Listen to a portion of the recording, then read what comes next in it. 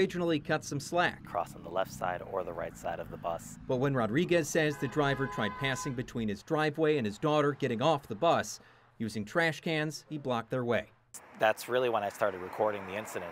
Capturing on his home doorbell camera at least 3 occasions where the same make, model, and colored SUV flew by his daughter's bus, worrying him. She's out of the bus pretty quick. It's not worth a life for 30 to 60 seconds. Sharing this compilation to the Snyder community page and with Amherst Police, who says Rodriguez is not alone.